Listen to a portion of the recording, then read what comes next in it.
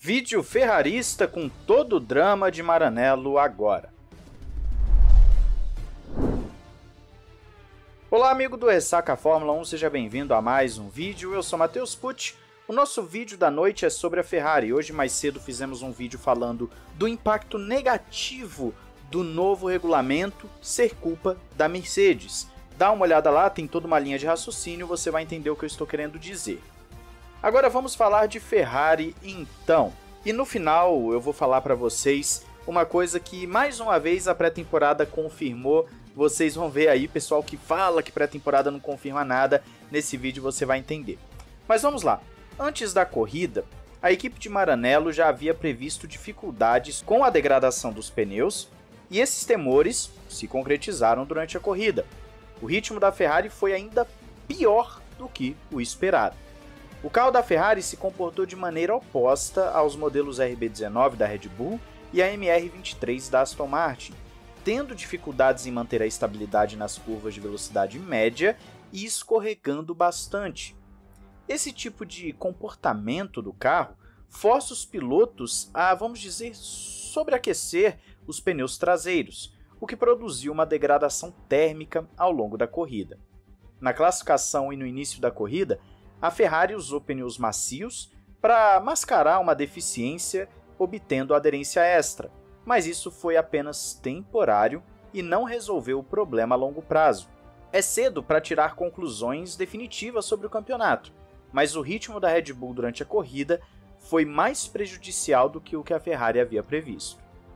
O piloto da equipe, Charles Leclerc, perdeu uma média de 6 décimos de segundo, enquanto seu companheiro Carlos Sainz teve um desempenho ainda pior, com uma média de 9 décimos de segundo perdidos por volta. Sainz conseguiu se aproximar mais da Mercedes do que, por exemplo, Fernando Alonso, com a sua Aston Martin em termos de ritmo de corrida.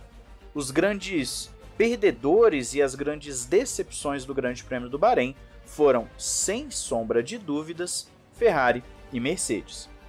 O chefe da equipe, Frederic Vasseur, falou após a corrida sobre a necessidade de um quadro mais completo para determinar onde as ações precisam ser tomadas para melhorar o desempenho e prioridade também na confiabilidade, para evitar problemas futuros.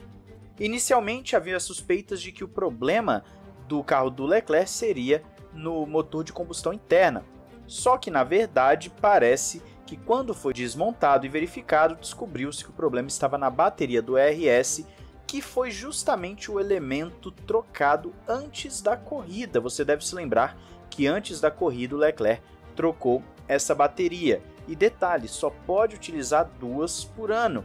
E é o tipo de coisa que você não consegue recuperar quando dá problema. Então o Leclerc vai receber uma punição muito em breve, isso se já não tomar agora na Arábia Saudita na próxima corrida. Também fala-se em problema de montagem, ou seja, uma série de erros que acabam gerando problemas sérios para a equipe. Só que esse problema com a bateria do RS foi algo anormal e alheio aos diferentes problemas que a equipe enfrentou em 2022. Além disso, em termos de desempenho, o carro de 2023 teve uma performance parecida com o F1 75. Isso então confirmou que eles não tiveram os dados corroborados pelas simulações, de que estariam 3 décimos atrás da Red Bull. A Ferrari até acredita, olha só, que está no mesmo nível da Red Bull em termos de velocidade de quali, e isso se deve em parte ao fato de que seu motor tem mais potência. Embora tenham conseguido acompanhar a Red Bull em alta velocidade, precisam usar asas menores para fazer isso. A equipe também acredita que pode melhorar o gerenciamento de pneus por meio de mudanças na configuração do carro e um melhor entendimento da situação. Esse trechinho específico eu vou pedir para você guardar, gravar, porque lá no final nós vamos voltar a isso aqui. Continuando, eles também estão confiantes de que a rápida pista de Jeddah pode ser mais favorável para eles, já que as curvas rápidas são particularmente boas para o carro da Ferrari, de acordo com o Jockey Clear. A equipe acredita que os pneus dianteiros serão proporcionalmente mais carregados na pista da Arábia Saudita, o que pode ser uma vantagem.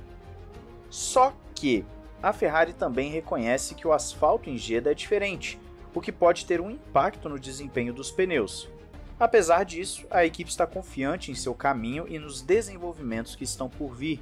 Acreditam que um carro rápido na classificação também deve ser rápido na corrida e estão determinados a continuar trabalhando para melhorar o desempenho do SF23 ao longo da temporada. Também guarda esse trechinho de classificação e corrida, que nós vamos voltar nele daqui a pouco. O ritmo fraco da Ferrari é uma preocupação tanto para a equipe quanto para o piloto Charles Leclerc, que também está demonstrando certa preocupação com o drama da confiabilidade que a equipe enfrentou na primeira corrida da temporada. Leclerc observa que em termos de ritmo de classificação estão sim próximos da Red Bull, mas aponta que na corrida a equipe perdeu cerca de 1 segundo por volta em relação aos líderes, o que é uma diferença enorme no automobilismo, e sim, vamos falar sobre esse trecho também daqui a pouco, guarda aí.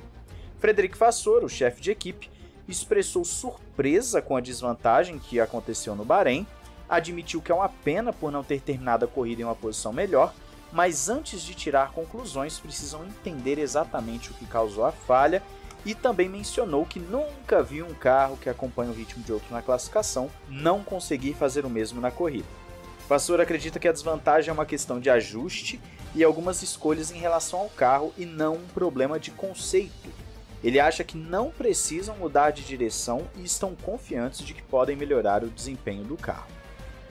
Pois bem, essas são as 4 matérias que estarão aí na descrição para você dar uma olhada com calma, tem mais informações lá. Eu quero voltar naqueles trechinhos que nós citamos agora há pouco. Primeiro vamos falar dos pneus. A Ferrari já estava sim vendo desde antes da corrida começar que tinham problemas com long runs, e você deve ter visto aqui no canal no dia 27 de fevereiro que postamos um vídeo falando que os dados iniciais eram ruins. Pois é, mais uma vez a pré-temporada foi confirmada. Esses dados foram tão ruins que já colocava a Ferrari aí cerca de 4 décimos, meio segundo atrás da Red Bull, o que aconteceu na corrida, que foi justamente aquilo que vimos agora há pouco, do Leclerc andando ali meio segundo, 6 décimos para trás, e o Sainz andando até quase aí 9 décimos, 1 segundo, que é o dito pelo Leclerc inclusive, foram 1 segundo mais lentos, o que demonstra que há um problema grave.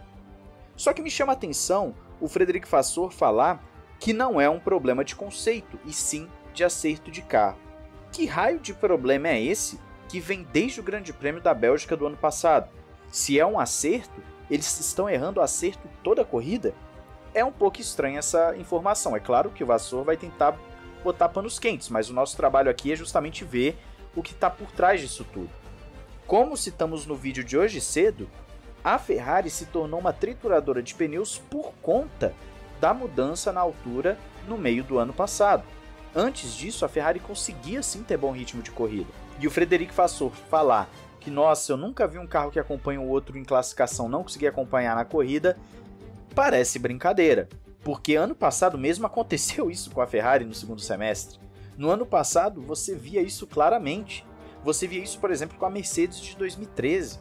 O desgaste de pneus faz muita diferença.